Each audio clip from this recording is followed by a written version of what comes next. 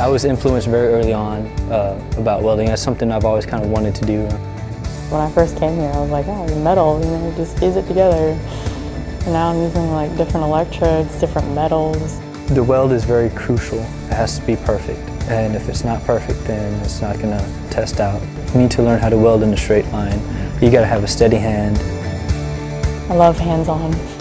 Knowing that you've accomplished something, that you've built that with your own hands.